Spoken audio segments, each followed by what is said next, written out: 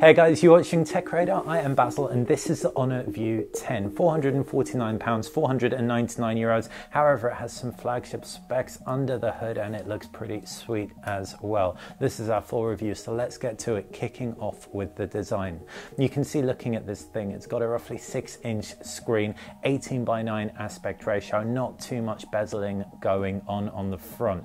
USB Type-C at the base as well as a 3.5mm headphone jack, bottom firing mono speaker. Up top is an infrared blaster, while to the right you've got the buttons and to the left is a SIM card slot. This also has an SD card slot. Despite having 128GB of onboard storage, you can also expand it by loads more, making it probably the best storage option in any smartphone around right now. Around the back you've got a dual camera setup, slight camera bumps which is a shame, however this does ship with a case, so those camera bumps are flush with the top of the case. In addition, the screen protector on the front should keep your phone free from scratches. As for how it feels in day-to-day life, 7mm thin, it's nice and slender, fingerprint scanner below the screen's really nice and responsive, and the whole phone is good. Not the most mind-blowing design around, the flat back isn't quite as ergonomic as the curved OnePlus 5T, but still a definite thumbs up in the design department from us. Moving on to the screen, and the View 10 has a 5.99-inch LCD display. It's nice and bright and it also goes very dark, as little as 3 nits, so it should be really great for bedtime reading as well.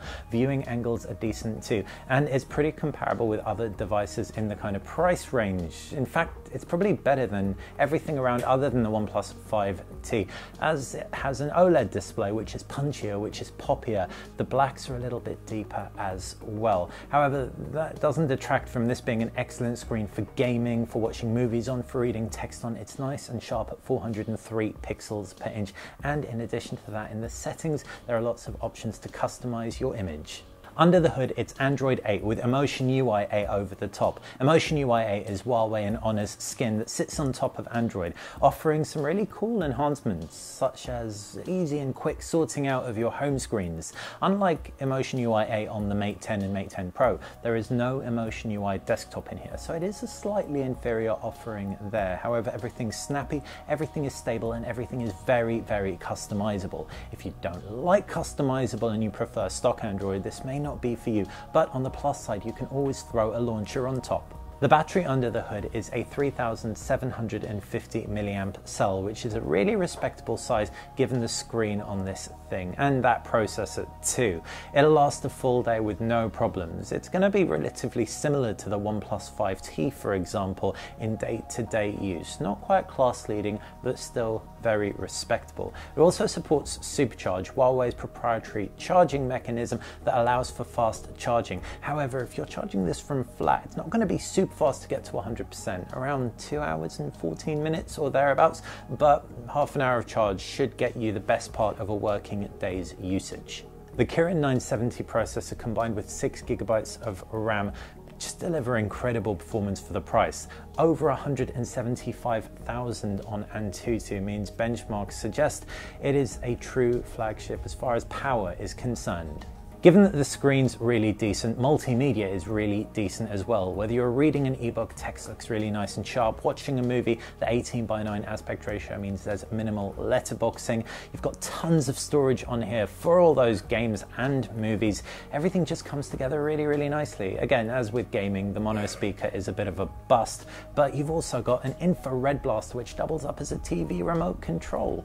As for the dual camera, you've got two f1.8 lenses around the back. It's a 20 and 16 megapixel sensor combination, and the results are really good. Plain automatic mode, it has a tendency to overexpose. I'd personally pick the OnePlus 5T over it, but when you dive into the manual settings, semi-manual settings, that's when you can get photos that you can't get on a lot of other top-end flagships like the iPhones, for example, out of the box.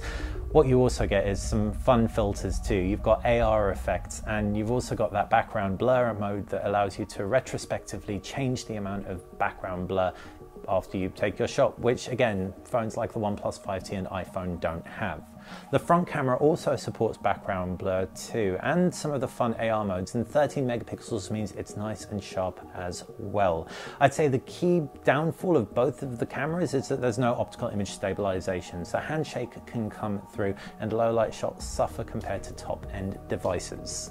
So to wrap up, for €449.99, you are getting an incredible phone for the price on the Honor View 10. It goes toe to toe with the OnePlus 5T, winning in certain areas and losing in others. What really makes it stand out is the storage. 128 gigabytes, so much room for all of your movies, all of your games, and the fact it's expandable too means you've got some flexibility there.